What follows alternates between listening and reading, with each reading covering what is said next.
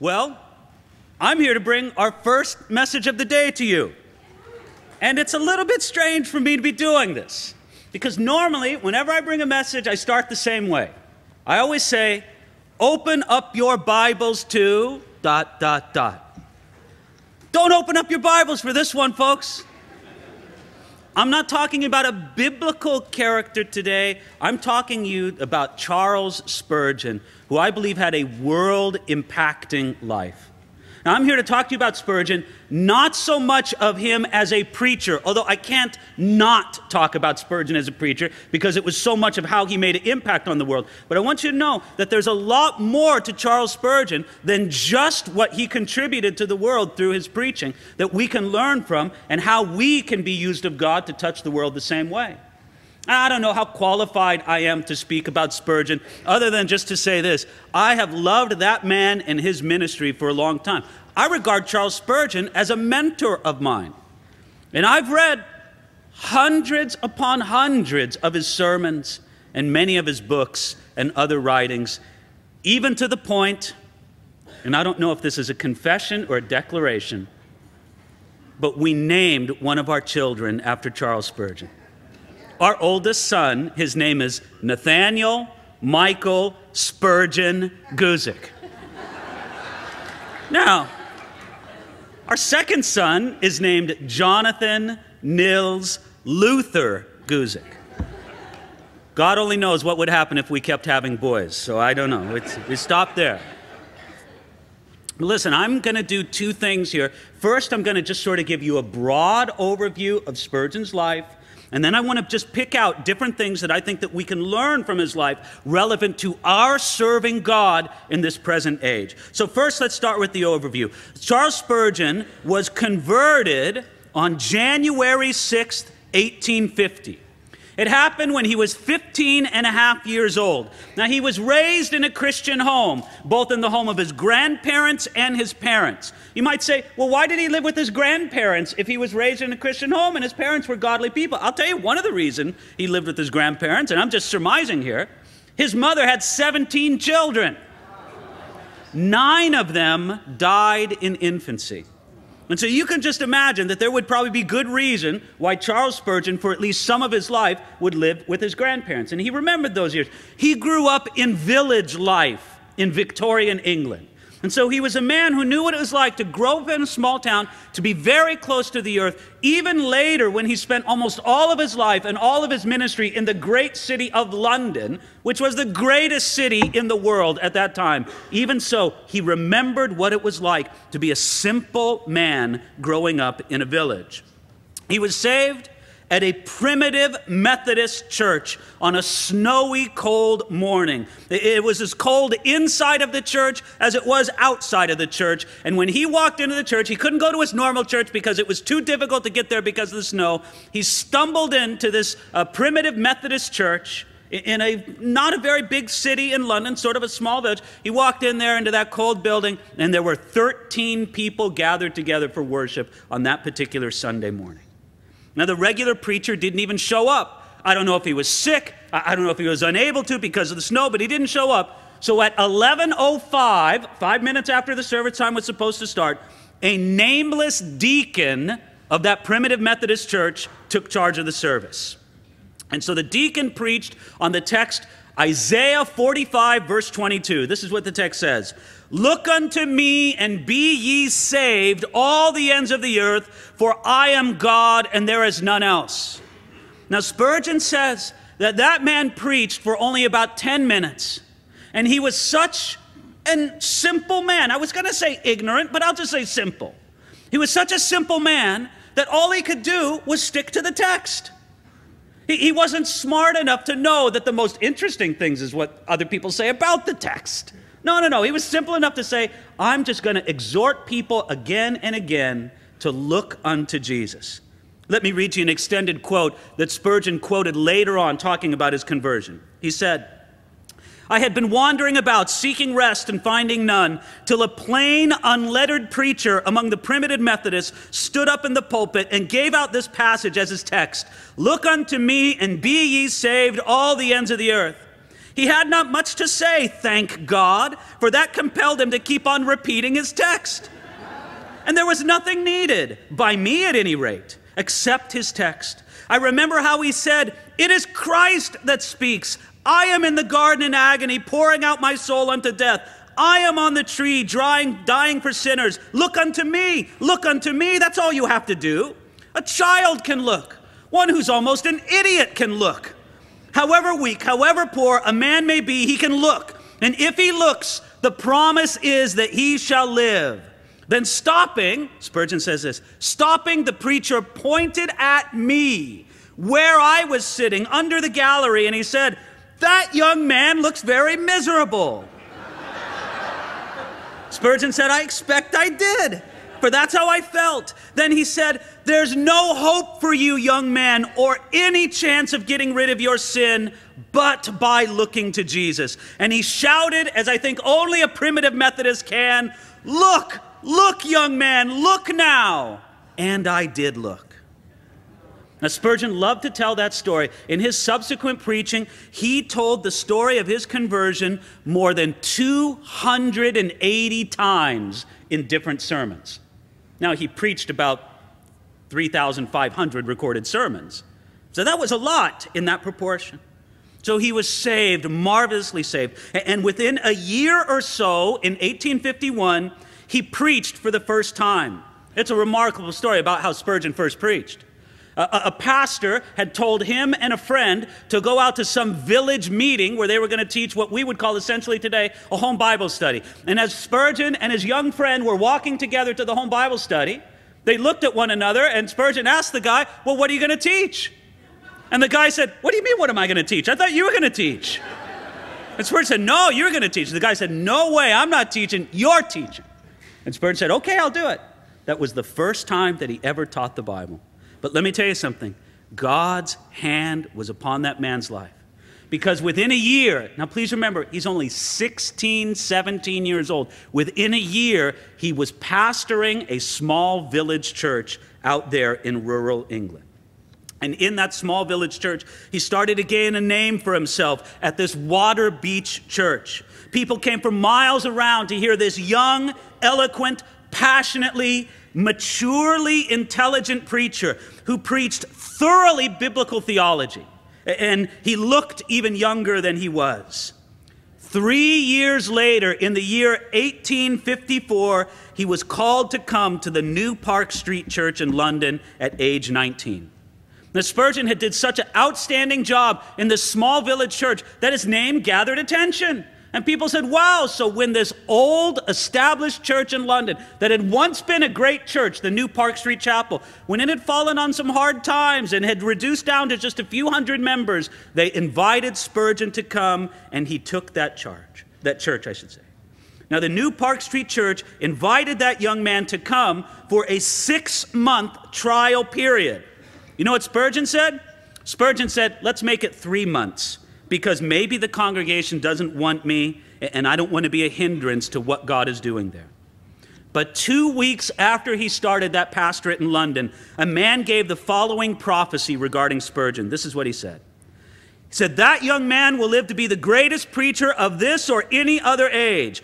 He will bring more souls to Christ than any man who ever proclaimed the gospel except for the Apostle Paul. His name will be known everywhere, and his sermons will be translated into many of the languages of the world. Now, could you imagine prophesying that over a 19-year-old young man? But that's what that man said about Spurgeon, and it was proven true. By the year 1856, again, he's only 21 years old. He was married. And then also in 1856, there was a great tragedy of his life that helped shape and define the rest of his life. They called it the Surrey Gardens Music Hall tragedy. It was on the evening of October 19th, 1856. Spurgeon was out there to start weekly services at the Royal Surrey Gardens Music Hall. The hall held up to 12,000 people. And Spurgeon was making such a huge impact on London that already everybody wanted to come out and hear the boy preacher. He was about 23 years old. So they crowded into this thing. There were 12,000 people crowded into that music hall, and there was another 10,000 outside in the gardens. The service was underway, and during a prayer that Spurgeon was offering at the beginning, several wicked men in the crowd started shouting, "Fire! The bleachers are giving way!" And in the ensuing panic, 7 people died and 28 people were hospitalized with serious injuries. Spurgeon was completely undone, and he had to be literally carried from the pulpit and taken to a friend's house, where he remained for several days in an unbelievably deep depression. Later on, he remarked, he said, "Perhaps never a soul was so near to the burning furnace of insanity, yet came away unharmed." It was absolutely a defining moment in Spurgeon's life. It really filled him with a sense of responsibility and dread and wondering, what is God doing with me? But years later, Spurgeon said of this disaster, and it's interesting, I just read this in a sermon I was reading otherwise, of Spurgeon this week. He says this, quote, "But how much of the success with which God has crowned our ministry has been due to the most afflicting providence that ever befell a Christian minister or a Christian church? Was it not, dear friends, to allude to that sad event which is still on the minds of some of us?" This was decades later afterwards. "And we will be till we die. When the cry was raised and death came into the midst of our solemn assembly, was it not due to that, a very great extent, that the preacher became known, and that so he has ever had an opportunity of speaking to many more souls than otherwise would have listened to him concerning the unsearchable riches of Christ?" Well, let me tell you, Spurgeon saw the hand of God even in a terrible tragedy like that, and he got over it. And he continued to preach in the great public buildings of London, in Exeter Hall, in the Surrey Gardens Music Hall, in the Agricultural Hall, and in the Crystal Palace. By the time he was 23 years old, he had preached to crowds of 23,000 people. But then his ministry matured. By 1861, the Metropolitan Tabernacle was open and built in London. The New Park Street Chapel was too small. Spurgeon was 26 years old when this great building was erected, and he enjoyed another 30 years of ministry there at the Metropolitan Tabernacle. He preached to thousands every week. The building held somewhere between 5,000 and 6,000 people.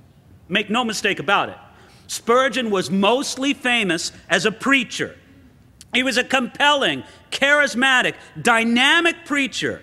As his friend John Carlyle remembered, he said that he was dramatic to the fingertips.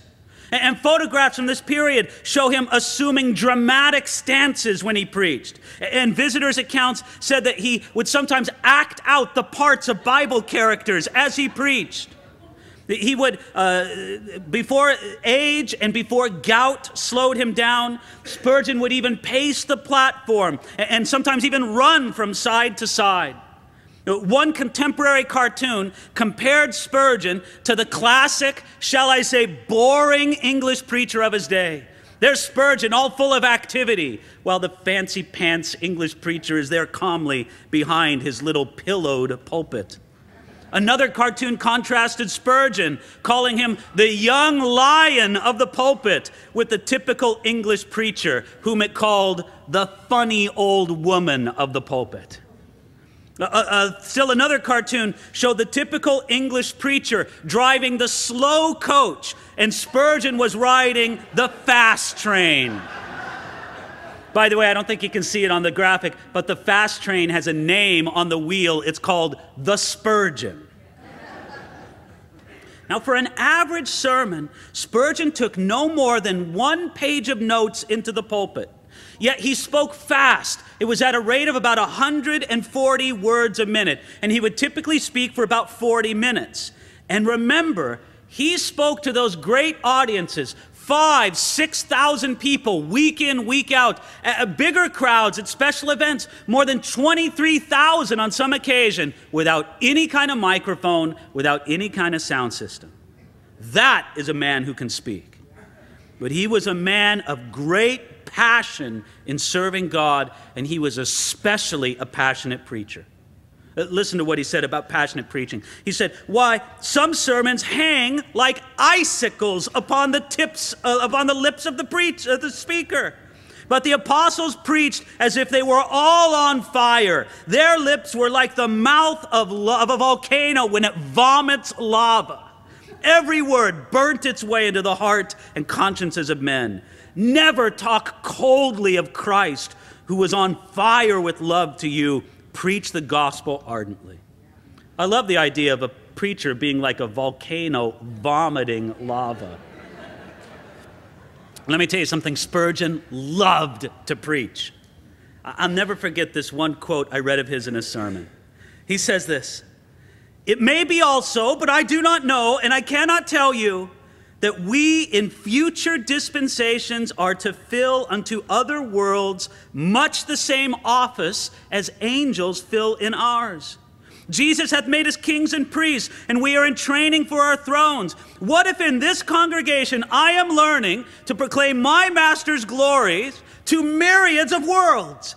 Possibly the preacher who is faithful here may be yet able to tell forth his Lord's glory to constellations at a time. What if one might stand upon a central star and preach Christ to worlds on worlds instead of preaching to him to these two galleries in this area? Why not? At any rate, I should ever gain a voice loud enough to be heard for millions of miles, I would speak none other than those glorious truths which the Lord has revealed in Christ Jesus." I love that idea of speecher thing. He's Spurgeon, I'm going to preach to the stars when I go to heaven. I'll preach, I should say, to galaxies. Now, he had a great worldwide ministry through his weekly published sermons and books. Now, again, in this great worldwide ministry, he started it in about 1855. His sermons started weekly publication. Spurgeon would preach. He'd have a few people in the audience writing down every word he said. They would compare notes and bring him a final edition. And on Monday, he would edit it. On Monday afternoon or on Tuesday, it would go out to publication. By 1865, Spurgeon's sermons were sold about 25,000 copies a week.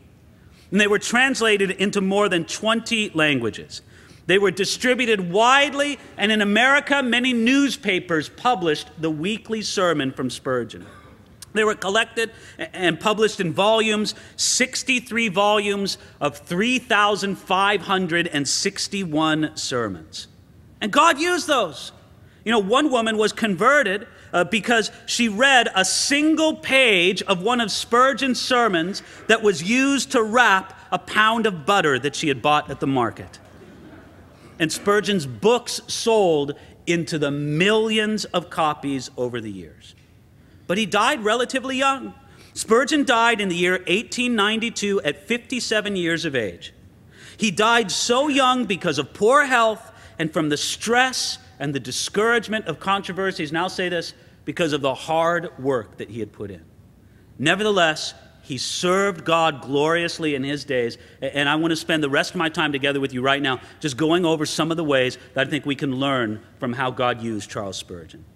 First of all, I would say this: Spurgeon was an unexpected man to be used so greatly by God. Unexpected. Now, please understand, maybe some of you are unexpected people. Maybe many of us are. Maybe that applies to almost everybody in this room. We're unexpected, but that's okay. God can use unexpected people. He was unexpected because of his background. He did not grow up in an aristocratic family. He didn't grow up in a great city. He grew up in a small village. It was also unexpected because of his youth.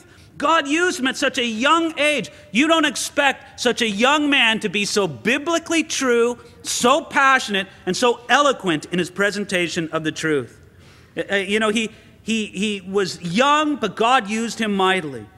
He was also unexpected because he lacked formal education. Please understand, Charles Spurgeon never went to college. Charles Spurgeon never went to Bible school. Charles Spurgeon never went to seminary. He missed being admitted to college because a servant girl inadvertently showed him into a different room than the principal who was supposed to interview him for college. He went to some building to be interviewed.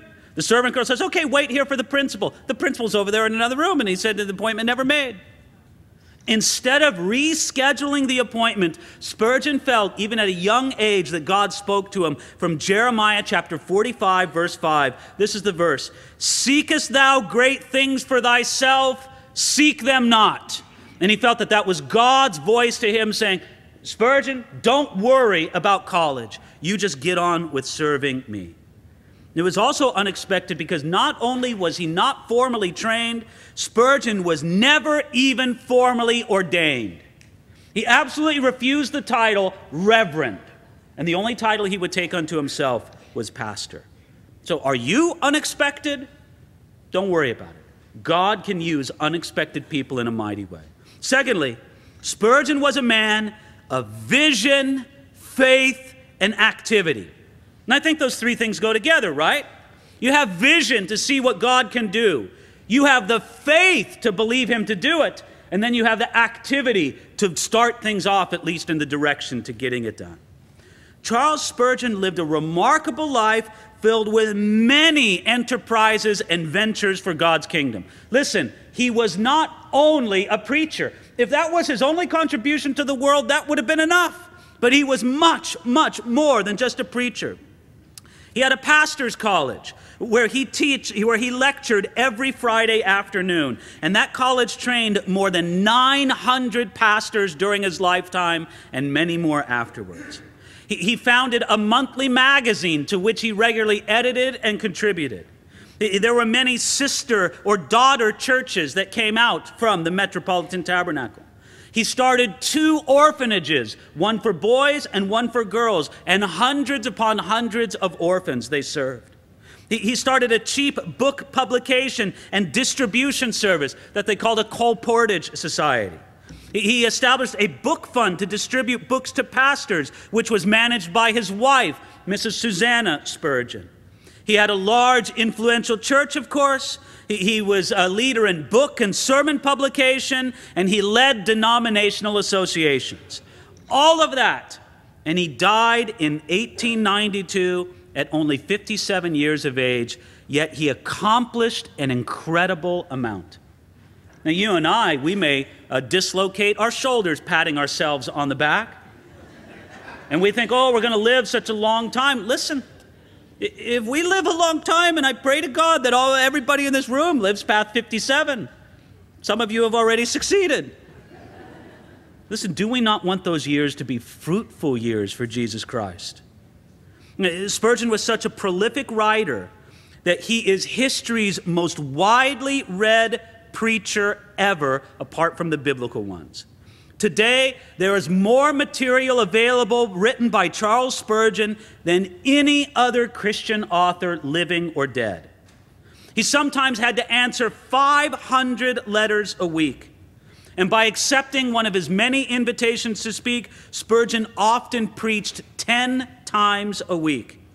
He was a man who influenced other Christian leaders like Hudson Taylor and George Mueller and the British Prime Minister Gladstone and Lord Shaftesbury, the famous social reformer, and D.L. Moody, the American evangelist, and John Ruskin, the famous art critic and social reformer, and William Booth, the founder of the Salvation Army. His lives were intertwined with all these men, and he accomplished all of this in the brief time that he had on this earth. No, he was a man of vision, of faith, and of activity. Spurgeon was also a man who had a great ability to focus and to think through things. Now, this is something that we need to cultivate in our lives, do we not? I think all the more so in our modern age, especially with the phenomenon of instant information at our fingertips, that we're losing the ability to focus and deeply meditate upon things. Spurgeon had that ability. He knew how to break down a biblical text and examine it. Now, friends, I've read many, many sermons by Charles Spurgeon. And in my view, I would roughly divide his sermons into 2/3 and 1/3. About 1/3 of his messages, he simply uses the text as a launching point. The text is just a point giving a suggestive thought by which he'll preach the gospel. But about 2/3 of his sermons are what I would regard as brilliant expositions of a text. where he takes a Bible text and he examines it and meditates through it and turns it over and thinks through the implications in a way that you understand this man knew how to focus. This man knew how to analyze something, and we should as well. Matter of fact, one of the greatest examples of this I might find in Spurgeon's life was at one time he was invited to speak at a church, and traffic was so bad that his horse and carriage couldn't make it, and he got there very late. Well, they wanted to start the meeting anyway, and so his grandfather, who was also a minister, was there. And his grandfather started preaching. And about 20 minutes into the preaching, Spurgeon walked in through the door. Well, this is what his grandfather told him. He said, "Grandson, I'm preaching on," I don't know what the text was, John 3:16. "Grandson, I'm preaching on John 3:16, and I've just finished my first point." Spurgeon walked up into the pulpit and continued that message without missing a beat from where his grandfather was.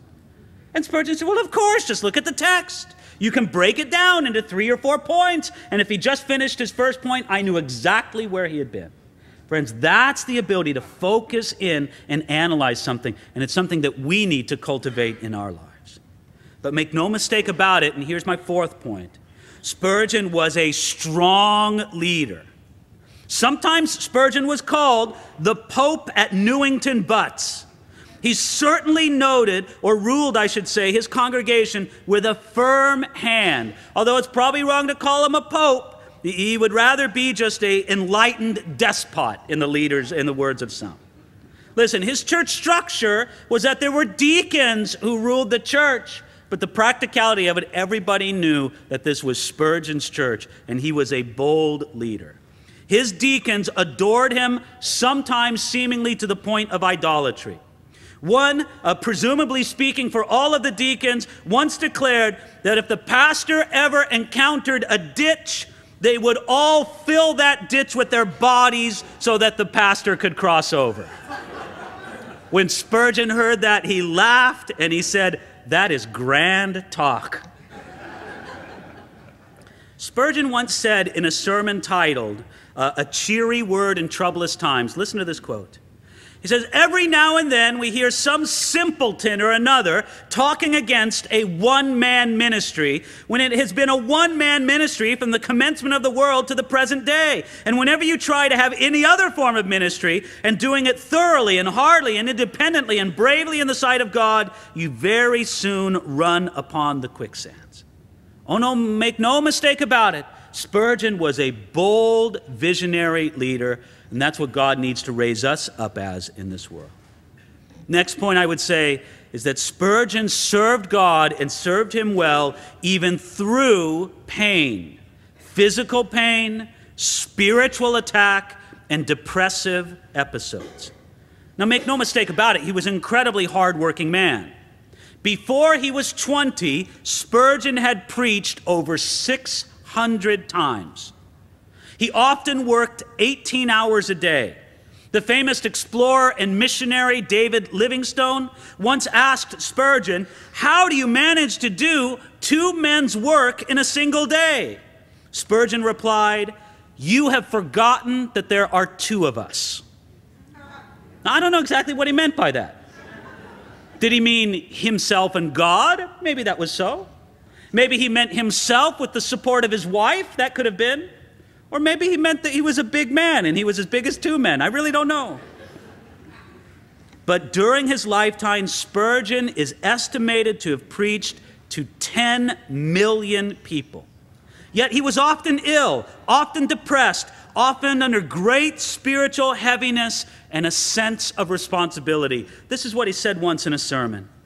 He said, "I confess it very quietly, but I have often wished that I had a little congregation, that I might watch over every soul in it. But now I am doomed to everlasting dissatisfaction with my work. For what am I among so many? I can only feel that I have not even begun to do the 100th part of what needs to be done in such a church as this." He lived the last 20 years of his life in almost constant pain. He suffered from rheumatoid gout and from kidney problems and from many other ailments. His wife Susanna also suffered, and that was also a burden for Spurgeon. She became basically, not completely, but basically an invalid at the age 33, and she could seldom attend her husband's services after that. Yet, he declined to slow down. During his first significant illness, and that was in October 1858, Spurgeon wrote to his congregation and readers this. He said, "Do not attribute this illness to my having labored too hard for my master. For his dear sake, I would that I may yet be able to labor more." And later in a sermon he stated, "I look with pity upon people who say, 'Do not preach so often, you will kill yourself.' Oh my God, what would have Paul said to such a thing as that?" So again, he was a remarkable man. I look at Spurgeon's life and I see a man who knew, number one, how to play, so to speak, through the pain. He wasn't the kind of guy who would, get a hangnail and say, "Oh, I can't preach today." No, he would play through the pain. Nevertheless, he knew what his limits were, and he knew when to take a break. Spurgeon would take, weeks or months off of his duties and go to the south of France where he would vacation and recuperate. He was wise enough to know, listen, there's times when I just simply need a break. And he was wise enough to know there's times I got to just run through it and play in the midst of the pain. Oh, God give us that wisdom. And by the way, can I say this? Pray for your pastor that he would have that kind of wisdom, right? That he would have the wisdom to know this is when I just got to put my head down and gut it out. And when he would know, nope, I got to take a break because that's going to be best for the Lord's work. Next point. Spurgeon was loved and he was adored, but he was also hated and mocked and attacked. Now, becoming pastor of the historic New Park Street Baptist Church, he found the press was virtually at war with him. The Ipswich Express said that his sermons were full of bad taste, vulgar and theatrical. And so what did Spurgeon say in response? He said, "I am perhaps vulgar, but it's not intentional, except that I must and will make the people listen." By the way, I love that statement. Spurgeon said, "I must and I will make the people listen." My firm conviction is that we've had quite enough polite preachers, and many require a change. God has owned me among the most degraded and offcast. Let others serve their class. These are mine, and to them I must keep. Later on, Spurgeon would say about all those people who criticized him and attacked him, he would say this: "Be ready for a bad name. Be willing to be called a bigot. Be prepared for the loss of friendships. Be prepared for anything, so long as you can stand fast by him who bought you with his precious blood." In the same sermon, he said this: "A Christian should be willing to be tried. He should be pleased to let his religion be put to the test. There," says he, "hammer away if you like. Do you want to be carried to heaven upon a feather bed?" Ladies and gentlemen, listen, sometimes the answer among us is yes. But these bold words from a servant of God like Charles Spurgeon, they're a rebuke to us, are they not? He said in another message, "I have sometimes thought that when I've seen a good joke cracked over my poor head, that there's so much misery in the world that if I might be the cause of making a little more mirth, I should be glad. And even if it was told against me, if I made somebody feel a little merrier, it was not a matter for great sorrow." For some of us, the worst thing in the world is to think that people are laughing at us.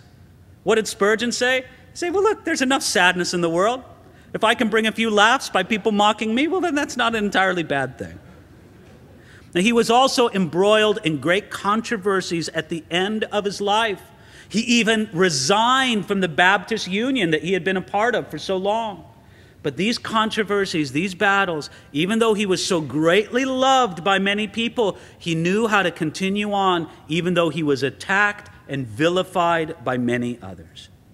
And this kind of brings me to another point, my next point about Spurgeon. Spurgeon held tenaciously to his beliefs without becoming a jerk. Now, do you know what I mean by that, right? Listen, there's some people who hold tenaciously to their beliefs, and brother, sister, you can keep holding on to them because you hold on to them in such an unattractive, jerkish way that we want nothing to do with you. Spurgeon knew how to hold on tenaciously to his beliefs, but without corrupting his heart, his soul before God or his fellow man.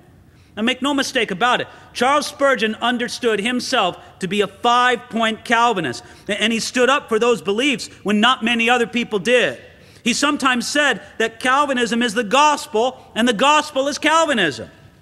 Yet he was also not Calvinistic enough for some of his critics.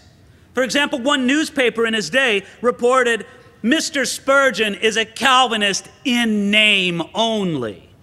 And he was rejected by many of the high Calvinistic churches.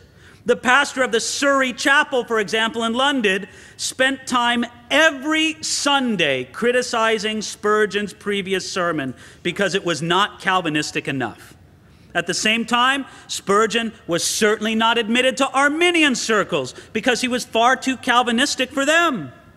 You see, overall, it would seem that Spurgeon just didn't care.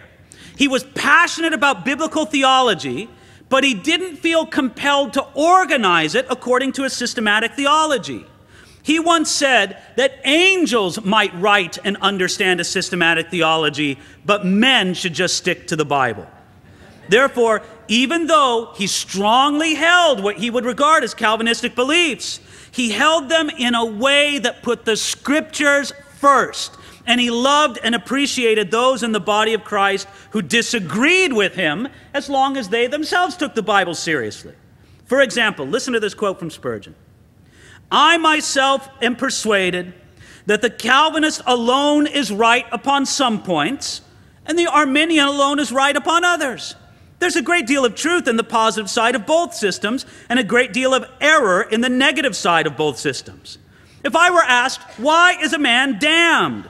I should give the Arminian answer. He destroys himself. I should not dare to lay man's ruin at the door of divine sovereignty. On the other hand, if I were asked, why is a man saved? I could only give the Calvinistic answer. He's saved through the sovereign grace of God and not at all of himself." Or another one, he says this, "When a Calvinist says that all things happen according to the predestination of God, he speaks the truth, and I'm willing to be called a Calvinist. But when an Arminian says that, when a man sins, the sin is his own, and that if he continues in sin and perishes, his eternal damnation will lie entirely at his own door, I believe that he also speaks the truth, though I am not willing to be called an Arminian. The fact is, there is some truth in both of these systems of theology." And finally, I think this last quote gives a good sense of Spurgeon's heart. He says, "We had better far be inconsistent with ourselves than with the inspired word. I have been called an Arminian Calvinist or a Calvinistic Arminian, and I'm quite content so long as I can keep close to my Bible." You see, that is a man with a big heart. There's a prayer attributed to Spurgeon, though I've never found it confirmed, but it's one of those things too good to, deny, even though I've never found it proven, that one time Spurgeon prayed before an audience. He prayed a very Calvinistic prayer. He said, "Lord, hasten to bring in all your elect." And then he said, "And then elect some more."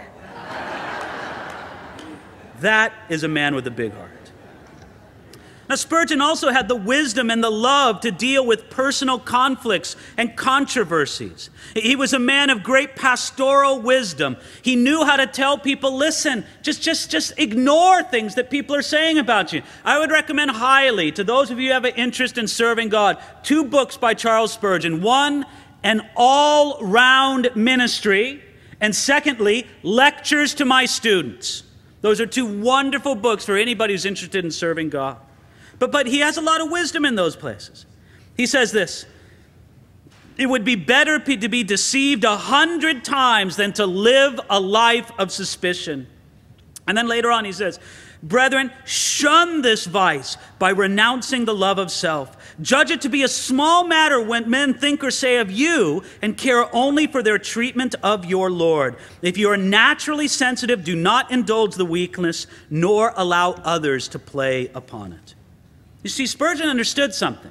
He understood something that we should understand as leaders and as workers in God's kingdom. He understood that your critics can be of great help to you. There was a period in Spurgeon's ministry where he received a letter every week from an anonymous writer. And the letter pointed out every place where he felt in Spurgeon's sermon he had made an error. Oh, you mispronounced this word. Oh, you used this illustration for the third time in 4 weeks. Oh, I think your theology was off on this one. Pastors, could you imagine getting a letter like that? Well, some of you can imagine it. You get something very much like that. Every week, Spurgeon got that letter from the same guy. And you know what he said about it? He said, my only regret is that the guy never signed his name, because I never knew who to thank. He said, I didn't agree with everything the guy said. I mean, some points I think the guy was wrong. But you know what? He said, that man made me a better preacher. Spurgeon knew how to listen to his critics. And then I would say on this, Spurgeon was a man of great vision and great faith. You know, I think about what he accomplished in London. And I think of what a great heart he had with London. I don't know how to say it other than just to read to you some extended section from some sermons that Spurgeon preached in sections where he spoke about London. So let me read this to you, and you'll get an idea of his great vision, both stretching back to the past and into the future. Listen. Oh, this great city. It grows at an awful rate, but God has much people in it. Depend on it. I believe in London. God means to bless it largely. You will say, why? Well, I look back on its past history and I have hope. The martyr's blood lies here. When all the country was yielding its martyrs, London furnished its full share. On this very spot where we now are, 3 were burnt for truth's sake. Members of our ancient persecuted church were often in London, burnt for the truth's sake and for Christ's sake, and from the ground their blood is calling still. All over this London of ours, the preaching of the gospel was precious in the old times. You hear the name of Gospel Oak as you travel in the north of London, and the tree was there so called because the gospel was preached there, and crowds gathered beneath its shade to listen to the joyful sound. All about the city, secret bands met to worship God after the gospel way. Now the Lord will never let the blood of the martyrs die out. It will ever be the seed for the church. See again how London kindled with holy fire in the days of Whitfield and Wesley. Go but a mile from this place and notice Kennington Park, once Kennington Common. What thousands used to gather there to hear the gospel preached. The men of South London loved the gospel, multitudes of them, and they still do.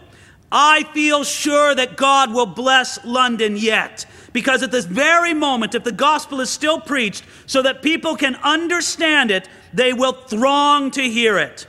Alas, poor men cannot understand half the preachers. They preach Latin fit for drawing rooms. If they would go to Billingsgate and learn English, they might get on. You say, well, that would be very rough English. Well, the roughest of English might be better than the Latinized jargon of most of our pulpits. When men preach the gospel plainly and simply, they will never lack a congregation in this great city. I am certain of it, and I am sure that the Lord has much people in this city because there's a hungering and thirsting after the gospel if they could but get at it. Now, friends, aren't you inspired by vision like that? Don't you look back at our own communities, and sometimes it's easy to get extremely discouraged, is it not? You say it seems well nigh hopeless. It is not hopeless. If God could touch London in Victorian England, he can touch our communities. But it'll take men of faith. It'll take women of vision. It'll take people of great activity and passion. Now, God has raised them up before. Charles Spurgeon is just one of many examples. But I think that more than anything, Spurgeon shows us the greatness of a life and the impact of a life spent for Jesus Christ. And one of the most touching stories I've ever read of Spurgeon's life. Very old in his life. You know, in the last few years, he was walking through London, and he was not a fit man. He was leaning heavily upon his cane and making his way down the street. And then he was faced with an intersection where he had to cross the intersection in order to get at the bank where he had to do some business. And as the traffic rushed by, you know, of course it would be carriages and horses and people walking fastly and businessmen and bicycles and all the rest. Spurgeon looked across the street and he said what more than one old person has said at that stage in their life. They said, I don't think I can make it. There wasn't a button to push for a crosswalk, right? You had to just make your way across the street the best you could. And Spurgeon looked at the traffic and goes, I can't do this. Just then, he felt a hand on his arm. And it was a blind man saying, "Sir, would you help me across the street?" Now, Spurgeon did it. He did it for the sake of someone else, what he was not willing or felt able to do for himself. Well, friends, listen. Jesus isn't blind. Jesus isn't a beggar. But will we not let Jesus inspire us to do for him, for his sake, what we might not do for ourselves?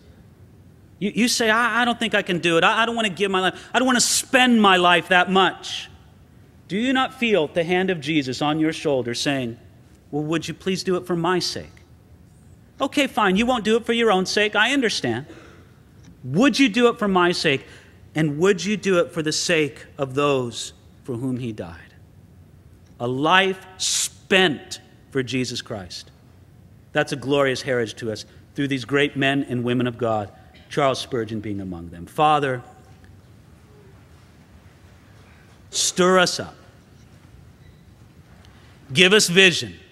Give us faith. Give us renewed vigor in our activity, that we might do for the sake of Jesus what we would not do merely for our own sake. We don't think of this in a moment, Lord, in the idea of earning your favor or your salvation. No, Lord, it's the pure gift of gratitude back to you for what you've already given to us. Fill us with it, Lord, in Jesus' name. Amen.